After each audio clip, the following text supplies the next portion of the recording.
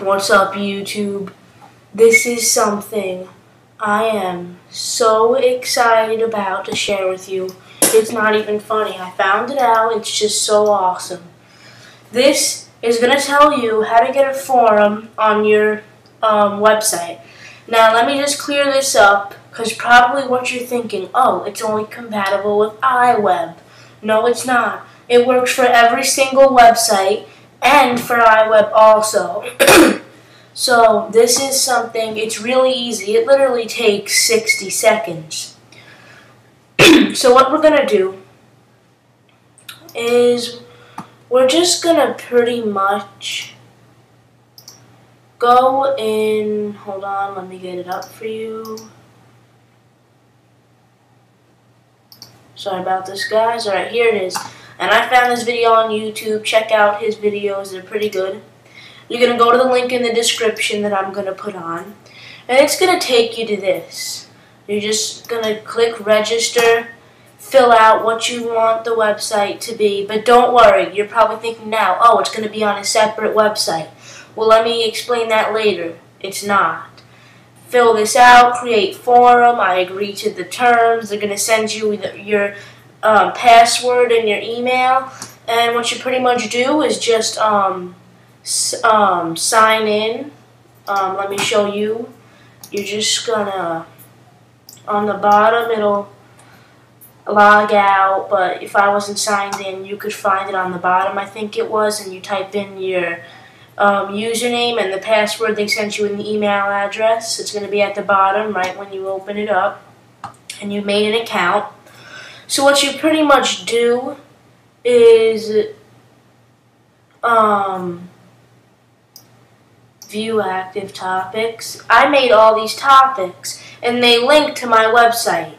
So, you know, these are all the Apple News bulletins I put on my website, if some of you haven't noticed. So you just click on it, and then I put the first one. You just click reply if someone was viewing this. Now, okay, great. It's on a separate website, though, so how do I put it on? Well, this has to be the easiest part. All you simply do is open up your web editing. It can be anything, but I'm using iMovie, as some of you will know. And you're going to create a forum topic on here where it says new topic. And what you're pretty much going to do, since this is the 3.0 software forum, I'm just going to highlight the address, copy it, go in the website editor, and what I'm pretty much just going to do is add an HTML to it. I think you could, I'm not sure if this works with every website thing, that you could just do that, but I know it does for iMovie. If it doesn't, you just open up your text edit or Notepad and save it as an HTML. And I think it should work just as well. And you're just going to want to type it in this little number or closed in A, space, href equals, no space, quote, quote, two quotes, and then a close. Now, you're going to get your cursor in between the two quotes and click paste. Press enter and discuss. This is what I'm going to have on it. Then you're going to press enter again, put in that, press that, the /A, and that, and then you're simply going to press apply. And there it is. It should pop up. It'll say discuss this, and it'll be a link. I already have it down right here. That was just an example. I'm going to delete that. Publish. All you simply do is just publish to the site with that on. And let me show you proof that it works, because a lot of people would like that. And I'm just going to make a new window here. If you go on my website, joegas.tk, or your website, whatever you did it under,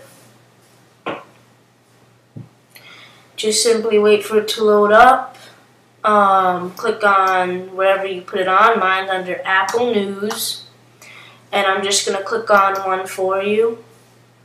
And so what it pretty much is here's my news thing I put on, and then you just practically click discuss this.